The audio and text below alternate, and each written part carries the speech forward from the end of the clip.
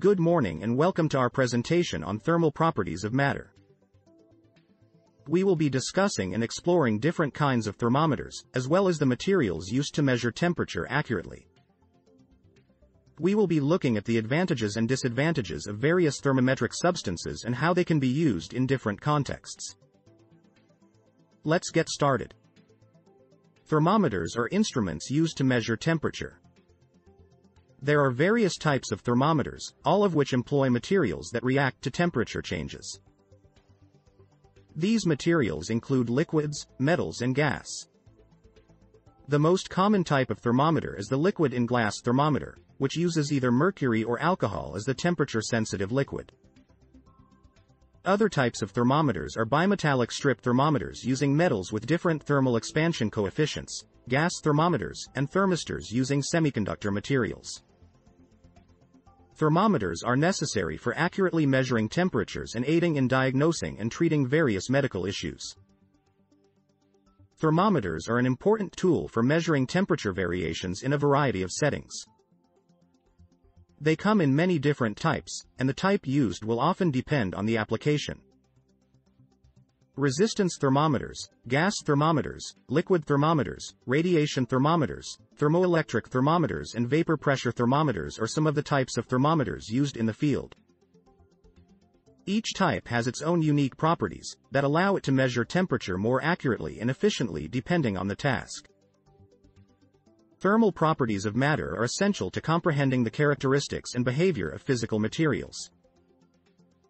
This slide looked at two thermal properties of thermometers, cylinder contour and alcohol content, and how they influence the thermometer's sensitivity. Cylindrical thermometers, with greater surface area, are more sensitive to temperature differences compared to spherical thermometers. Moreover, alcohol thermometers are more sensitive than mercury thermometers as alcohol is capable of increasing in size more extensively. Mercury is widely utilized in thermometers due to a variety of advantages. Its specific heat capacity and vapor pressure are low, making it a perfect temperature reading material. Furthermore, its coefficient of real expansion is greater than that of most other substances, which makes it a more feasible choice. Additionally, it is opaque and emits a silvery glow, and does not wet the glass surface. Gases are often used in thermometers because of their unique properties. They have the same temperature coefficient, which means that a small change in temperature leads to a rapid expansion. Additionally, this temperature measurement process is not hindered by any impurities in the gas sample, making it a very precise way to measure temperature. Nitrogen and helium are two thermometric substances that provide an efficient and reliable method to measure temperature over a wide range.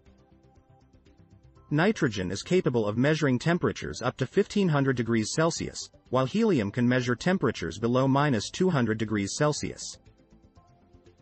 Mercury is a remarkable element due to its unusually low melting point and high boiling point, making it suitable for thermometers. Moreover, its high heat capacity and low specific heat make it an ideal choice for measuring slight alterations in temperature, thus it is widely used for temperature measurement.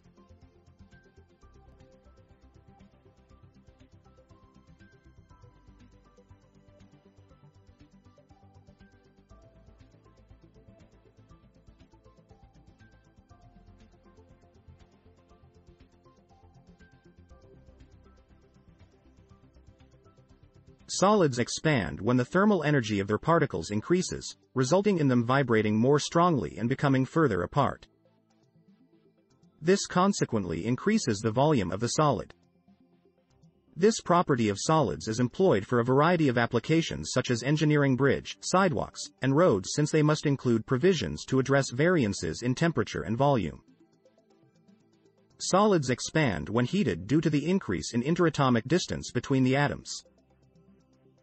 Isotropic solids expand uniformly in all directions, allowing them to retain their shape and size when exposed to temperature changes, making them useful in many applications.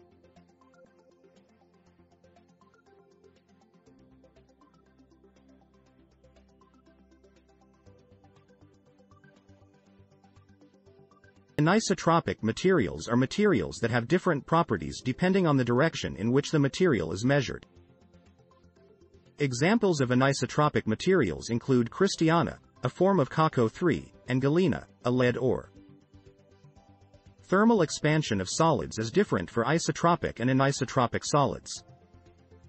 Isotropic solids like metals and amorphous solids such as glass experience the same thermal expansion in all directions.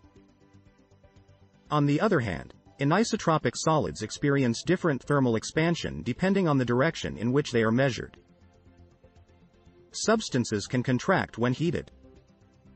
Examples include cast iron, silver iodine, silica glass, rubber, leather, ice, lead and many more.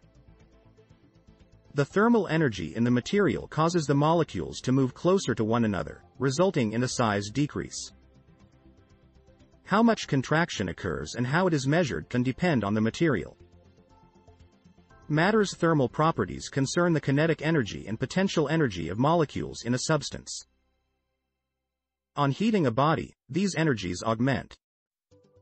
The translatory kinetic energy of molecules rises, causing a temperature rise. In solids, the boost in kinetic energy is both rotational and vibrational. Grasping how thermal properties of matter influence its behavior is central to numerous scientific and engineering purposes. Potential energy of a solid is calculated by the attraction force between its atoms. At a particular distance of separation, the strength of attraction is the most powerful, resulting in a minimum potential energy and thus a state of stability. This is accomplished by setting up the atoms in a typical arrangement called a lattice. As the molecules get nearer, they gain potential energy because of the intermolecular forces in between them. After a balance is set up, the atoms reach a definite state of vibration at the specific distance of separation, allowing the solid to have a determined size.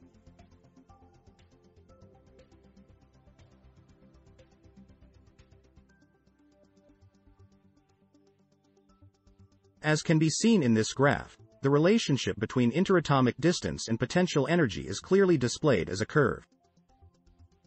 As the distance between atoms increases, so too does the potential energy between them. The potential energy reaches its maximum when the interatomic distance is at its maximum. When the distance between atoms decreases, the potential energy follows its own curve to reach its minimum. This illustrates how the structure of matter can be understood in terms of thermal properties.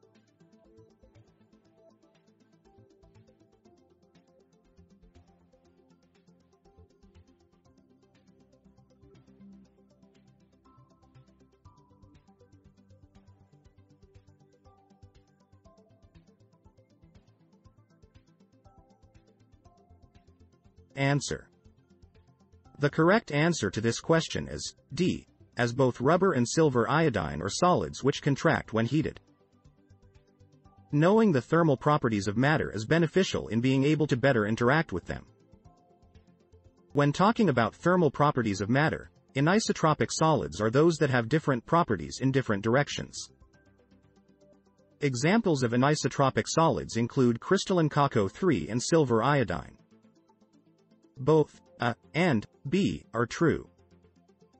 Thermal expansion is a phenomenon that occurs when an object is subjected to a change in temperature, typically leading to an expansion or contraction of the object's size. The ratio of the change in length of the object to the change in temperature is called the coefficient of linear expansion. Each material has its own coefficient of linear expansion, based on how much the material expands per degree of temperature change. This coefficient is important for engineering and other applications, as it helps us to identify how various materials will respond to temperature changes. The expansion or contraction of materials in response to heat is due to the way the molecules in the material respond to the heat. The coefficient of linear expansion describes the increase in length of a solid when heated. The ratio of the increase in length to the original length is known as the coefficient of linear expansion. In this example, two rods were heated for equal amounts, and it is evident that the rod heated from 100 C to 1000 C had a greater increase in length than the one heated from 1000 C to 2000 C. The coefficient of linear expansion, also known as the coefficient of thermal expansion, is a physical property of matter with an SI unit of K1, or the CGS unit of 0C-1.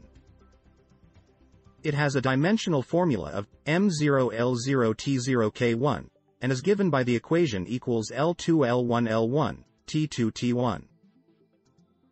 This equation represents the change in length of a substance for every degree of temperature change, whether increase or decrease. By being aware of the coefficient of linear expansion, engineers and scientists can predict the behavior of different materials when temperatures change. Thermal properties of matter are an essential part of science. The coefficient of linear expansion of a solid varies based on the material and temperature range, being unique to each material. To illustrate, iron has a coefficient of 12 by 10 to 6, 0C, whereas copper and brass have coefficients of 17x10⁻⁶ over 0C and 18x10⁻⁶ over 0C respectively. Additionally, the linear expansion of a solid is determined by three factors: the original length, the kind of material, and the temperature change. The thermal properties of matter are of great significance.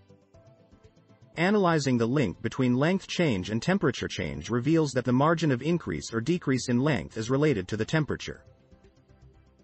The equation displayed on this slide states that the variation in length is equal to the coefficient of linear expansion times the initial length multiplied by the gap between final and initial temperature. In simpler terms, when temperature rises, the length of an object will increase, and when temperature drops it will decrease. The slide is asking about the substance with the smallest coefficient of linear expansion, and the answer is invar, an alloy of iron and nickel. Invar is highly valued due to its unique property of an extremely low coefficient of linear expansion. It is widely used in industries for components that require extreme accuracy and performance. When pouring boiling water into a thick glass tumbler, the glass will often suffer from cracks caused by unequal expansions. This is due to the thermal expansion coefficient of glass, which is greater than 0, meaning the glass will expand more than the boiling water. The coefficient of areal expansion is an important thermal property of matter. It is the measure of the change of an object's area when exposed to a change in temperature. Measuring this property accurately is necessary to predict the behavior of materials in varying environments. Knowledge of the coefficient of areal expansion is key to success in engineering. Heat plays a significant role when working with matter. The coefficient of areal or superficial expansion of a solid can be expressed as the rise in area of a solid per unit original area for every unit of temperature increase. To illustrate, if we measure the area of a material at 10 degrees Celsius and afterward measure the area of the same material at 20 degrees Celsius, the difference will be the coefficient of areal or superficial expansion. This measurement is critical for grasping how materials respond to changing temperatures. We are discussing the thermal properties of matter, focusing on the calculation of the coefficient of areal expansion when looking at a given solid with two different temperatures. This coefficient is expressed as AK-1 in SI units, or a 0C-1 in CGS units. Its dimensional formula is M0L0T0K1, indicating that the measurement is independent of mass, length, and time. Examining the difference in temperatures allows us to calculate the fractional change in area. The coefficient of thermal expansion, beta, when multiplied with the difference in temperatures, T2 T1, yields the percentage of fractional change in area. This percentage can then be used to determine the final area, A2, by multiplying A1 with 1 plus beta, T2 T1.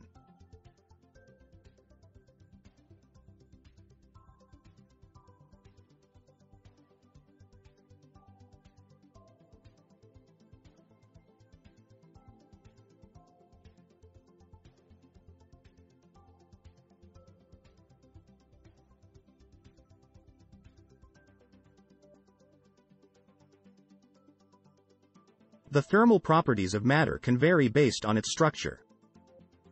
For anisotropic solids, the coefficient of areal expansion is determined by taking into account the linear expansion coefficients in the different directions. With isotropic solids, the areal expansion coefficient can be determined by calculating the average of the linear expansion coefficients. Which of these is an example of expansion of solids? The answers are A. Linear, B. Areal, C. Cubical, and D. Volumetric. Expansion of solids is the increase in area of a solid per unit original area per unit rise in temperature.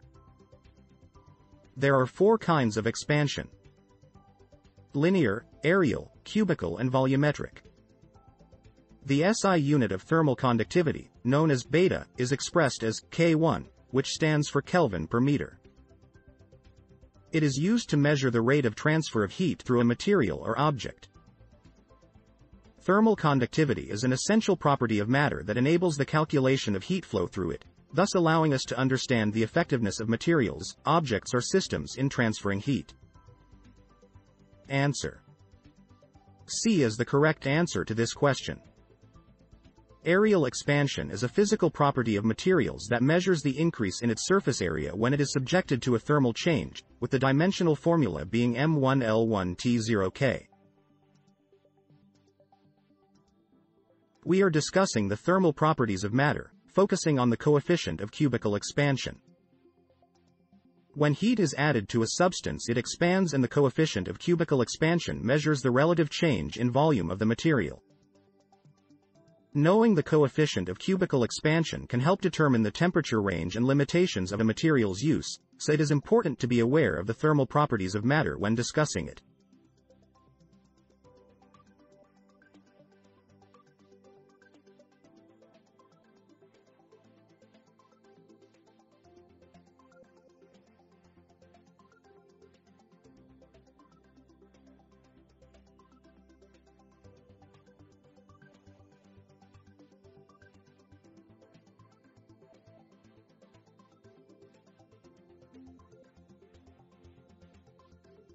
The coefficient of cubical expansion measures how much an object's volume will change if its temperature changes. This is important to consider when taking into account the effects of heat upon an object. Knowing the coefficient can help engineers design safely and effectively for thermal changes. Thermal conductivity, denoted by gamma, is a significant physical property of matter that enables us to measure how quickly heat is transferred through an object. It is expressed in kelvins per second or in centigrades per second, depending on the CGS unit used. We can calculate the final volume and temperature of an object by using its initial volume and temperature with gamma. Its dimensional formula is M0L0T0K1. Knowing this property helps us to better comprehend the behavior of matter in different settings.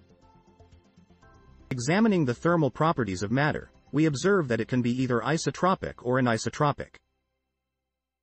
To measure these properties, we can use the coefficient of linear expansion and the coefficient of cubical expansion. For anisotropic solids, the coefficient of linear expansion must be measured in each direction, and the coefficient of cubical expansion can be calculated from these values. For isotropic solids, the coefficient of cubical expansion is equivalent to 3 times the coefficient of linear expansion. Further, the change in area can be measured to calculate the percentage change in volume with the coefficient of cubical expansion. Thermal properties of matter can be defined by 3 primary quantities: alpha, beta, and gamma. Alpha is independent of units of length, beta is 2 times of alpha, and gamma is 3 times of alpha. Additionally, alpha plus beta is equal to gamma, and the ratio of alpha to beta to gamma is 1 to 2 to 3. Put simply, thermal properties of matter can be represented by the combination of these 3 values. The slide looks into how the density of a substance alters with temperature. With an increase in volume of the solid as temperature increases, its mass stays fixed, which leads to the decrease in density. An equation on the slide clarifies the link between the volume, mass, and density of a solid at distinct temperatures, as well as the coefficient of volume expansion for the solid. The equation is beneficial in understanding the way density changes when the solid is heated.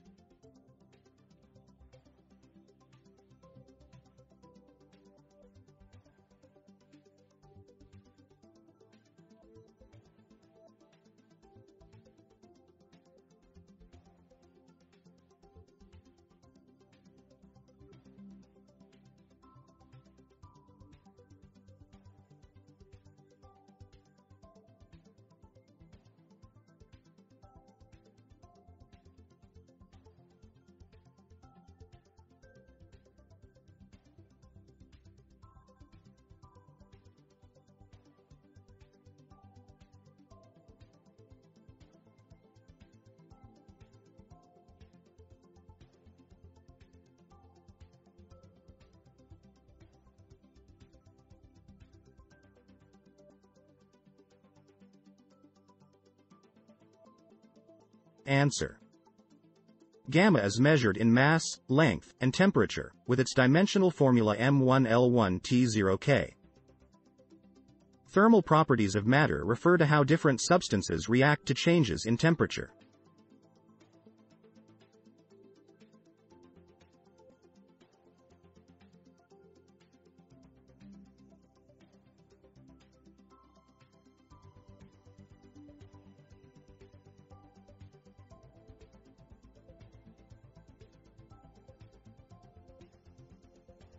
Thermal properties of matter is an interesting phenomenon.